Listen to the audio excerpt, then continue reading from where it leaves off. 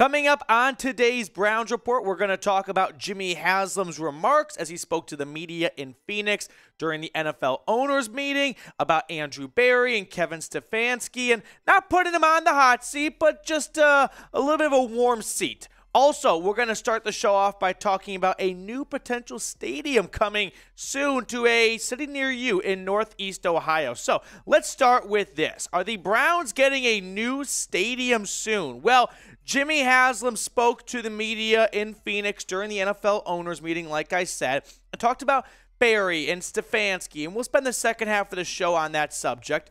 But he also chimed in about a potential new stadium. Now, to get some background information for you guys here, the current stadium opened up in 1999.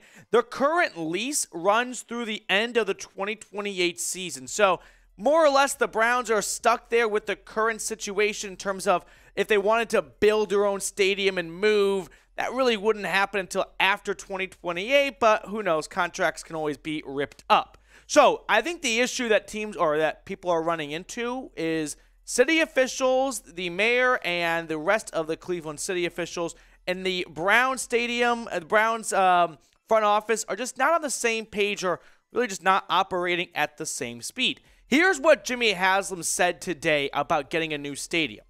Cleveland would benefit tremendously from the development of the waterfront. Having the stadium down there seems to be in everybody's best interest.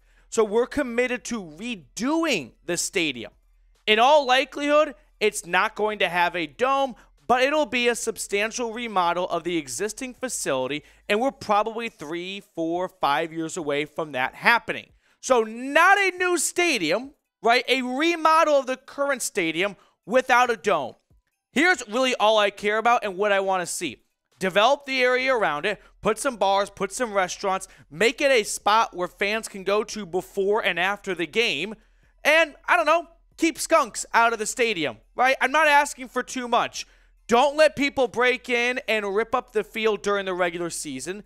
Keep skunks out of the stadium, and put some cool shit around the stadium. Like, it's not a very long wish list here for me. Would a new stadium altogether be awesome? Yeah, who doesn't like new stadiums, right? Of course that would be cool. I don't think, it's not like First Energy Stadium is Lambeau Field or Soldier Field or something, or Fenway where it's been there for almost 100 years. No, there's no real emotional tie to it, but financially, the Browns might not be interested in going through the works to build a brand new stadium. Now, when it comes to the dome element, right, which could be added on, although I'm not an engineer, I'm not an architect, that seems difficult to do, to add a dome without it already existing in the original blueprints. But if it were to be possible, do you want a new dome stadium, right? Give me a Y for yes or N for no. I'm going to give you my opinion in just a second, but while you're getting your votes in down below, I want to tell everyone watching about today's sponsor. So today's Cleveland Browns Report is sponsored by Fume. We all have bad habits, and we certainly know how hard they can be to kick those bad habits. So our sponsor, Fume, is on a mission to accelerate humanity's breakup from the bad habits that consume far too many of us. Fume is a natural diffusive device that uses plants and behavioral science to help you trade out your negative habit for a positive one. Now, I personally didn't expect a whole lot out of Fume when we got it here at Chat Sports, but people in the office rave about it, and they really like the powerful minty sensation. Now, Fume comes with the Journey Pack, which has 3 unique flavors: white cranberry, maple pepper, and crisp mint. Now, you can see the product in hand here is small, it's lightweight, it's mobile, but most importantly, Fume is not a vape. It's a non-electronic device to transform your negative habits. The easiest way to stop a bad habit is to switch to a positive one, and Fume is designed perfectly to do just that. Head to tryfume.com/chatsports and use code ChatSports to save 10% off when you get the Journey Pack today. That's tryfum.com/chatsports and use code ChatSports for an additional 10% off. Links in the comments and the description of today's show. Getting back to the whole dome conversation here. Jimmy Haslam was asked, hey, what if Mayor Bibb wants a dome, right? What would you do in that situation? He said, depends on how much he wants to fund. Listen, construction costs have gotten very highly lately.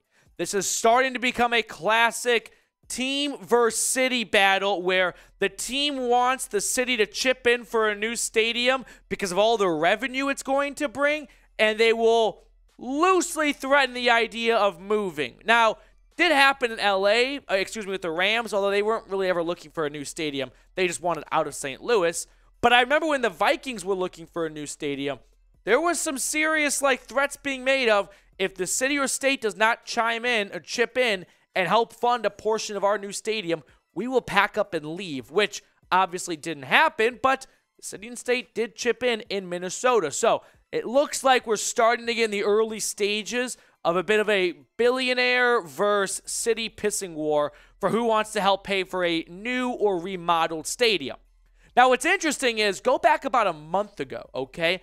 Ken Prendergast, from NEO Trans blog wrote this. According to several sources, the Cleveland Browns and its majority owner, the Haslam Sports Group, want to move faster than City Hall on what happens before the team's lease at First Energy Stadium expires at the end of 2028.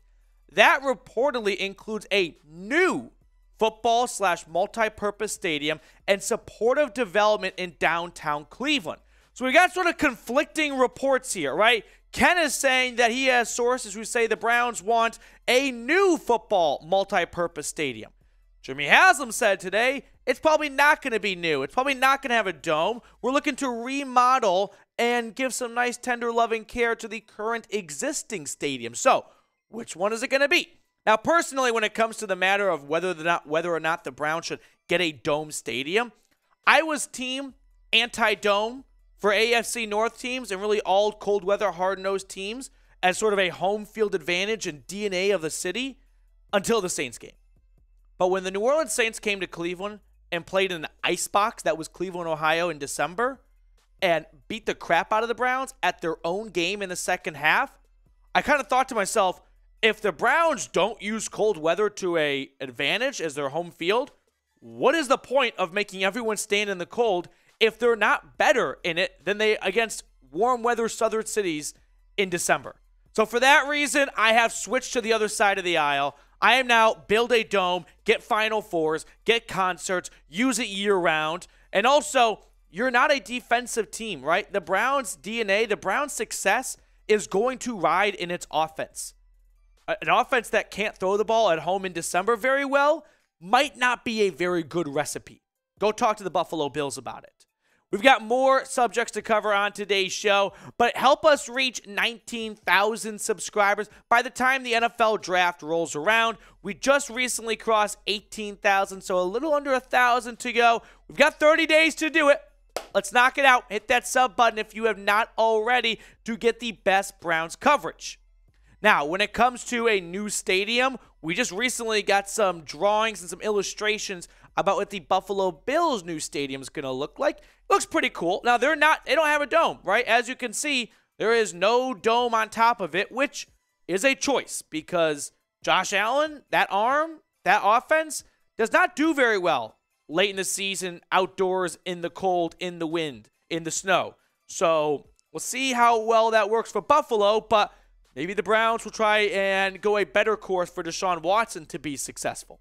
Now, next up on the show, I want to spend the rest of it talking about Jimmy Haslam's comments on Kevin Stefanski and Andrew Berry and where he sort of views them going into 2023. Are they on the hot seat? Yes, but no at the same time. Here's what Jimmy said today on expectations this year. I don't want to say that, but I think that we have expectations to go to the playoffs. But I'm not going to say if we don't make the playoffs, X, Y, and Z happens because that'll be the headline tomorrow. This is true. Listen, the AFC is tough. You've all been around. Our division is tough. I basically am going to say what Jimmy Haslam wants to say. It's playoffs or bust in 2023. If the Browns don't make the playoffs this year, there will be changes made to this coaching staff and front office. Now, what I don't know for sure is it playoffs or bust or playoff win and bust, because those are two very different things. And like Jimmy said, if you get a tough matchup and you play either the Bills, Bengals, or Chiefs in the first round, that could be a bit of a tough matchup, and that could not be that could result in an early exit that's not like, okay, fold it up and let's get on out of here. Haslam also said this on Stefanski. You have to realize this. Kevin just turned 40. Andrew is 35, okay? They're now entering into their fourth year into the job, and we spend a lot of time with these guys. We've seen them grow. Kevin had never, ever been a coordinator for 1 year when we hired him. I think he's learned and grown tremendously over the last 2 or 3 years. He did a really nice job of upgrading his staff, both defensive coordinator and the special teams coordinator. I just think we put ourselves in a much better position. I think Haslam just doesn't want to go back to the head coach carousel. And that's fine with me, right? I mean, I know that the city is somewhat split on where people stand on Kevin Stefanski, but for Haslam to not just want to do what he's done previously, which is panic after one season, fire the coach, and restart all over again year after year after year, I don't really hate him saying these coaches and the staff are young. We want to see how this works out long term and not just give up 2, 3, 4 years into the job. So let me know, though. Is it playoffs or bust for Stefanski and Andrew Berry? Give me a 1 for yes or a 2 for no. I think so. Someone's getting fired if this team does not make the playoffs. Having said that, I am a full believer in this roster and coaching staff to churn out 10-plus wins in 2023. Anything less, assuming everyone is relatively healthy, is objectively a failure. It's 10 wins minimum or 9 wins and we riot. All right, before we get on out of here, I know I've taken up a lot of your time today. I do want to give a shout out to Chef Ruben for the super thanks. Thank you so much, Chef Ruben. Thanks, OBJ, back to the land. Not quite sure on that one, but I do appreciate your support here at the channel. And hey, support me off of YouTube as well. Hit me up on Twitter at Matthew Petey. I'm always talking Brownies over there. I'll see you guys later with more Browns coverage.